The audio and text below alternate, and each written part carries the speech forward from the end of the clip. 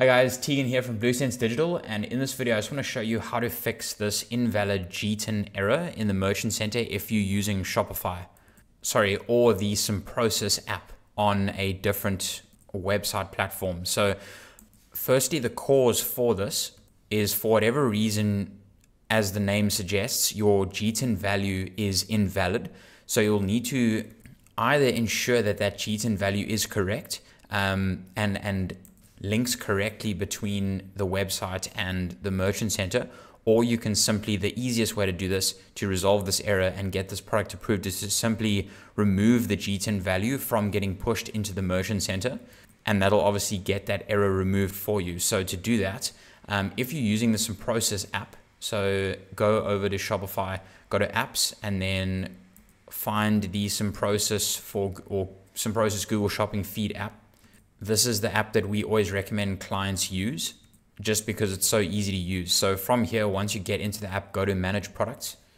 And then from here, the easiest way to find those products with the errors, either you can view examples in the Merchant Center and then directly correlate those item IDs. But with Process, it's actually super easy. So if you go into Filter Products, select your filter and go to Error from Merchant Center, then you can select the error from the Merchant Center that you want to essentially analyze. So as you can see at the moment, we only have one error from the Merchant Center, which is invalid GTIN. So if you have multiple errors here, those errors will sync through into this section. So you'll be able to choose from multiple different errors in this drop down. Obviously, this is the area that we want to work with. So just click on that and then add filter.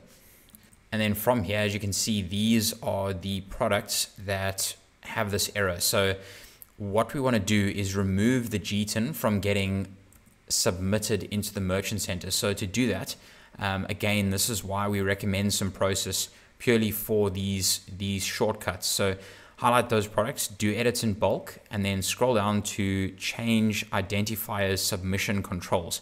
So essentially what this does is it allows you to control what gets pushed into the Merchant Center. So you can either submit the brand name, the SKU value, and the GTIN value, or you can just submit the brand name and the SKU value, or you can submit the product as a custom product, which I believe will only push through the name of the product and won't push through the brand MPN or the GTIN value. So in this case, we just want to submit the brand name and the MPN or the SKU value.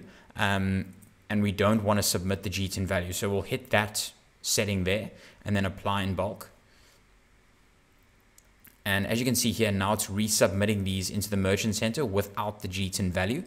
And I have fixed this error multiple times in the past, so that will resolve these 4 invalid GTIN errors.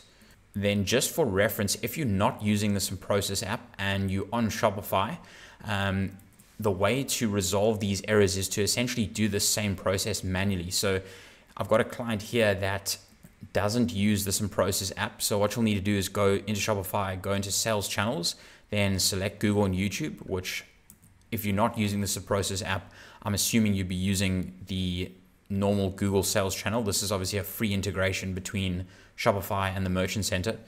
Then from here, you'll need to go into this top section here, the product status section, hit manage products, and that'll open up a dashboard for you in just a second.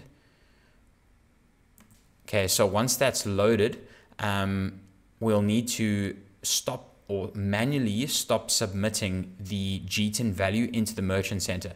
Now, how we do that is, as you can see here, for example, this product here, that's its GTIN value there.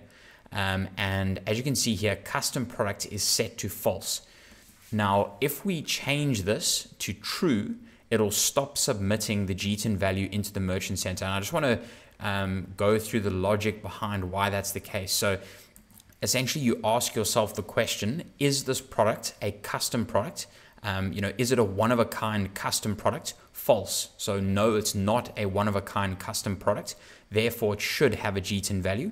And so when you set that to false, it'll automatically pull that GTIN value into the Merchant Center.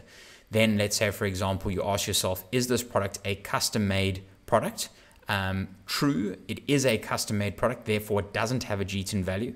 and therefore the Merchant Center won't pull this GTIN, or the Shopify won't push this GTIN value into the Merchant Center.